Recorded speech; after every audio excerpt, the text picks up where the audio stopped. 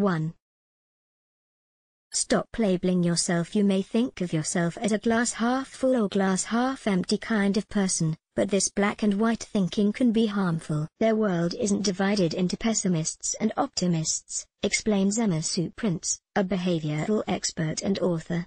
We each have the capacity to be optimistic and passionate about life. 2. Everyday optimism. Optimism doesn't mean you ignore life's stresses, you just approach hardship in a more productive way, says psychotherapist Kimberly Hershenson.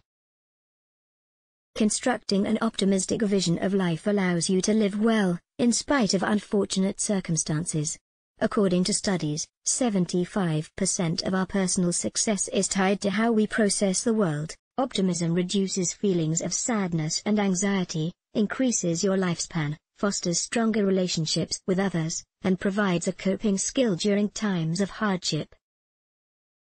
It also allows you to handle stressful situations better, which reduces the harmful health effects of stress on your body. Try this. If you feel bogged down by negative thoughts, take a moment to visualize one meaningful thing that happened today. It could be something small, such as a good chat, or someone holding the door open for you. In 2 minutes, write down every detail you can remember as a series of bullet points, from what was said, to the weather or the color of the jumper you were wearing, says Sean Aker, founder of the Institute for Applied Positive Research. Mentally reliving the experience stamps it as a meaningful event in your brain. Our brains can't tell much difference between visualization and actual experience, so this doubles the impact of the most positive moment of the day. 3. It's not just about positive thinking when things aren't going our way. It's easy to put our energy into the things we can't control, things like a big bill, or that irritating person in the family, but the more energy we place into those things, the more miserable we feel. One of the biggest things you can do is to cultivate self-awareness, says Emma Sue. That means being able to accurately assess a situation, differentiate between facts and feelings, and have faith in your own ability to move forward constructively. Try this. Get into the habit of focusing on the one thing you can always control in a bad situation, and that is your response, says Emma Sue. By doing this, we actually often end up influencing our situation for the better and can experience far more happiness as a result. 4.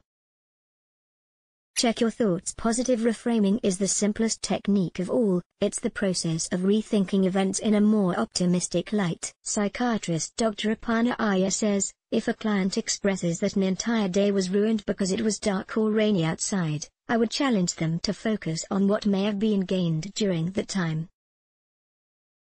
Often, they will say they did spend time indoors relaxing, reading or cuddling up with someone they love. After a while, looking at situations through a positive lens will become effortless, resulting in a more automatic and optimistic frame of mind. Try this. Every day, think of 3 things you're grateful for and why. They don't need to be new things each day and can be small, such as a family member giving you a hug or a nice change in the weather. Gratitude changes your outlook. We construct our view of the world based on the facts we have, and if you're fixated on the negative, you have a negative world, says Sean.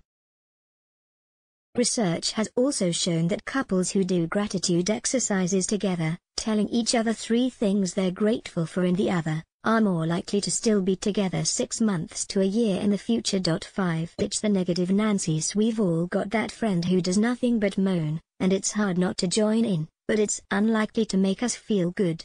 Negativity can be contagious.